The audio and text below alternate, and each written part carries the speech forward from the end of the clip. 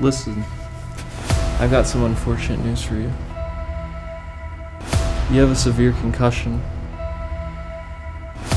But I can still play, right? It'd be best of your interest to stay out. Trust me.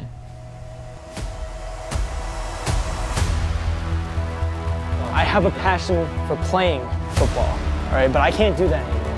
Why would I want to torture myself by acting a fool on the sidelines while my friends live my dream?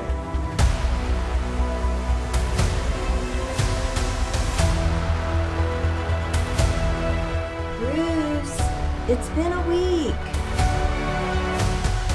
Well, the school board wants to introduce a mascot, and I thought it'd be great if you were the man behind the suit.